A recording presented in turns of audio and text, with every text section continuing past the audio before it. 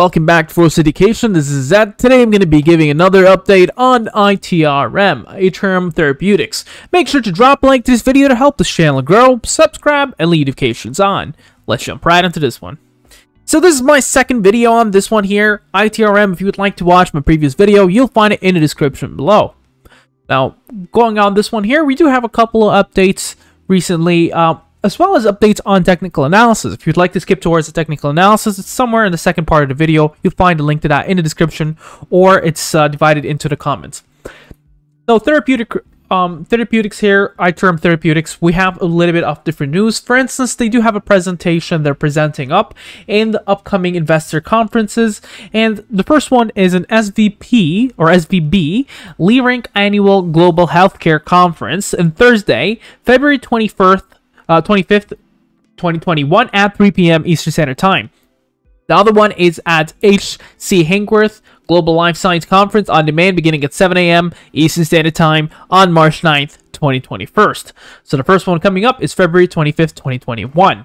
And before moving on forward and try to basically speculate on what goes on next, what's the next PR, especially if there's anything going to be announced on the 25th, we're going to go back to their presentation and see what could be possible on terms of new news releases they might actually introduce through that conference, for instance.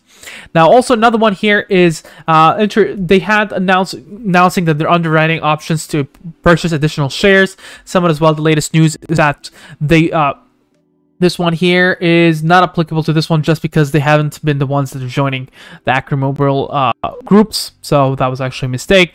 But so we have the announcement of the exercise for underwriters optional to purchase additional ordinary shares. That will be for capital, and this will have as well around $42.1 million net proceeds going to their cash. That's already gone through, but there's a bit more of additional shares that can be exercised, around 5.2 million shares. If you were to do the math there, you're probably looking somewhere around 5 million shares additional. Or sorry, $5 million net proceeds if it was to actually get exercised. And then the next thing is a bit of their presentation. We need to look if there's any kind of PR that we might actually get ahead and expect anything coming up. I've gone through this in my last video, so I think there is actually one of the things I want to show is this, the UTI. This one here is FDA EMA primary endpoint, cure at 12 days. Key UTI, that's the FDA and EMA primary endpoint, cure at day 21. CIAI, the FDA EMA primary endpoint met, cure at day 28 for clinical success, and 21 for clinical success with an NI margin of 12.5. And we have just around here some of the possible news we might get in the first half of 2021. Already have the NDA acceptance here, and this for the sulopenem. Potentially advisory committee. It all could just be any of these here too, perhaps, regarding their main product. And around here, we see potential US approval that we already have. No, actually, maybe the US data exclusivity and the European data exclusivity. Perhaps we might get something in terms of that updates. And the advisory committee for the second half of 2021, that's still ahead. We already received the NDA filing, so I don't think that's going to be one of the PRs we get. I think it's going to be an updated perspective into the company, especially with their recent cash, and which can easily be gone towards raising more capital. And we will go ahead and double check regarding a bit on how much debt they have on hand. So if we were to go to financials here, we go to balance sheet, we go to quarterly. And quarterly right there. So just alone, the last one we have was around 42 million, right? There on September, their total debt was around 40 million. So that means technically they can easily be debt free. Now that is just one offering that they've gone through. We can double check and see other offerings. For instance, you had an announcement of $10 million bought deal public offering for ordinary shares, and then you go back a little bit further. By the way, they did have oh, there you go, $17.5 million. So yeah, technically they easily are debt free. They can just pay it off, or if they're just hoarding some cash, I'm still not exactly clear about that. We'll get to hear about it on February 25th, or hopefully that is the case.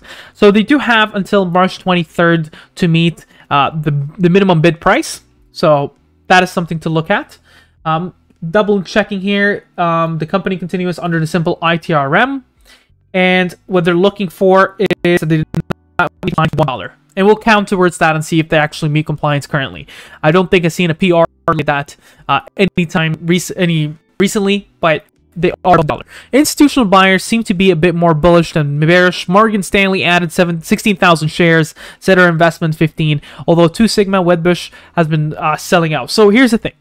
Some who've been holding for a while have been cashing out for institutional buyers, such as the Royal Bank of Canada, and some are buying, and it is that dynamic. But the good thing about this one is in February, we have all these institutional buyers, compared to previously these ones here.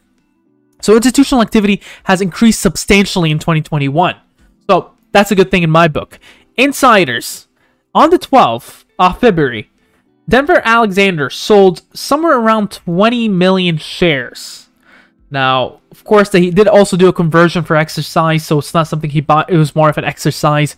And there was that thing going there. And I'm not sure how I feel about that. They've been selling a lot of shares in there, and I guess a lot of these companies have been holding for a while, especially pharmaceuticals. They want to cash out, and I get it. Now, before moving on forward, please make sure to subscribe and leave notifications on. It helps my channel a lot, more than you can think. If you'd like to join our Discord, feel free to do so. It's in the description below. And now coming on towards the technical analysis. On the 1 week perspective, things on the moving averages are starting to look bullish. And that's a good thing. This is the first week we're looking at it bullish. ADX shows there is still another leg up for this one. Million percent R is showing there is potential for growth here. MACD is showing that it's still bullish, a little bit retracting, accumulating, and momentum looks good. Now, on the 1 day perspective, what we get to see on 3 months, 1 day, there we go, slowing up. And what we get to see is things are looking bullish. The trading action zone where positive reversals are likely, and by the way, I'm saying bullish on the moving averages. It's between 209 and 170. So that is your trading action zone. That's where positive reversals are likely.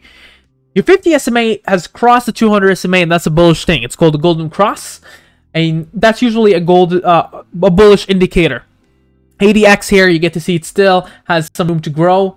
Momentum is looking stable, although the MACD is attempting a negative reversal. So next week is key for the next few days. We don't want a red day, but you get to see it's retracting, and if it does go negative, we might actually see an accumulation period similar to this one.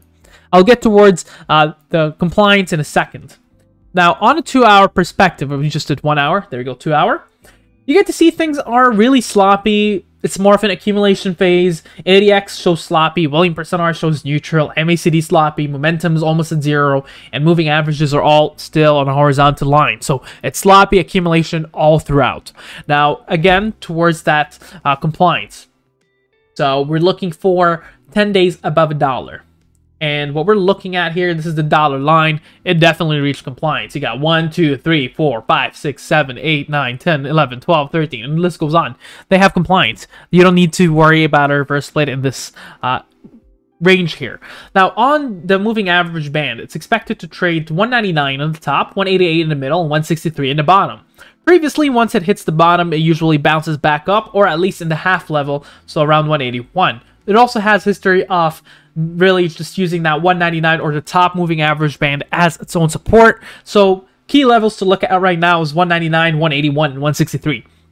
And it looks like the stronger one is probably the 181, where you can probably see a new support there. Stochastic fast and stochastic slow are both showing, be careful, it's in an accumulation phase. It didn't say a pullback, it just said more of an accumulation phase. The Fibonacci retracement shows significant support at the 204, 173, 143, and the 106. Significant resistance at 247 and the 301 level. And now we can go ahead and just draw a bit of price line actions. Actually, I'm going to do it right on here first. And some of the price line actions we're looking at, significant support sits at the 201.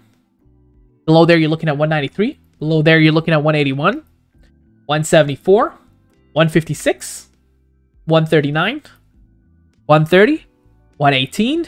You're looking down at 107, 99 cents, 88 cents, 77 cents, 60 cents, 54. Significant resistances. For this, we're going to go back to this one here, just because I can get to see a bit more points. Coming up, 229. Above there, you're looking at 239. Above there, you're looking at 256. And then 279, 302. Now, I can go all the way back and start plotting in some important resistance lines. So we're looking at 289. That's an important one. 322. 380. And we're looking at 441. 492. 605. 693. And then 750. So we get a bit of an idea on what's going on here. Now the next question is if we see any current patterns that are looking up.